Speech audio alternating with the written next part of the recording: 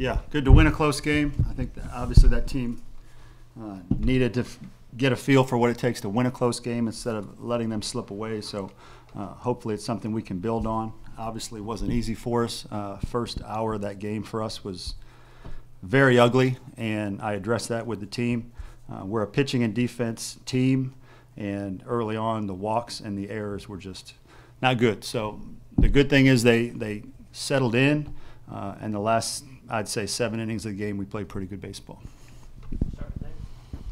Mark, you mentioned that talk after, I guess, the 3rd or 4th inning. What all can you say to them in the heat of a game and hope to get those kind of immediate results? There's a fine line. In that game, there's a fine line between, do you try to help them relax because they're pressing, or do you need to, give them a little kick in the butt? And truthfully, I did a little bit of both. And I let them know after the game I was probably a little more on edge than normal just because of this weekend and because of what's ahead of us, and I wanted us to play good enough tonight to create some momentum. And so, those first few innings, I was trying to get their attention. And again, in those situations, you've got to turn left or turn right in terms of helping them relax or giving them a kick in the butt. It was a little bit of both for us tonight, and I thought again, the last 7 innings were more how we want to play baseball. Just feels like Jeff's hit into a lot of bad luck early in the season. A ton. I mean, how good was it to see him finally kind of get that hit in the 6th? It was. Again, that was not hit as well as probably 10 of the balls he's hit so far this year that have turned into outs. But this one was well placed, and it was a big clutch hit. Ended up being the game-winning hit. So good to see him rewarded because he has taken a ton of really good at-bats. After the bullpen has struggled the way it has the last few games, how encouraging was it to see Bosnick come in and shut him down and pitch as well as he did? Yeah, Bosnick threw really well. And he's a guy coming off, Tommy John in the past, and we're hoping that he's getting a little bit better every week.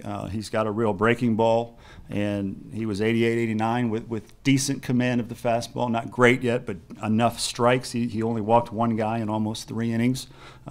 So that'll help us. Mark, I know it's still early. You got a whole lot of games left, but TJ Shook looked great tonight. Is that a guy you say, okay, you're my closer until somebody knocks you out?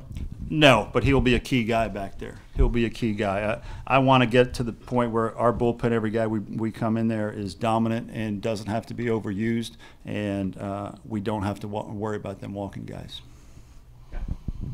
I was going to ask about TJ, but you also, North Florida had the tying run at third base, both the 7th and the 8th inning, and you're able to get that out. Bosnick once and Shook once. What does it say about them to be able to get the tough out at the end of the game? That's huge, John, huge. Again, the first quarter of the season really is trying to get guys in situations where they can grow from, learn from, and so Bosnick, he needed to come through there, and that will pay dividends down the road. And then TJ Shook to get those last 6 outs in dominant fashion, I think will also pay dividends. But we wanted to show the confidence in them that we think you can do it here in these key situations, and they came through. So you just hope the lessons you learn early in the year don't cost you games. Today, they did a really good job. And also, I think it was the 2nd inning, the double play you challenged. What did you see there? And also, what did you see on the play as far as the relay goes? What went wrong there?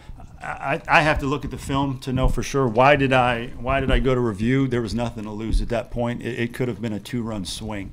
The runner, it was borderline. Did he go into the bag? Did he not?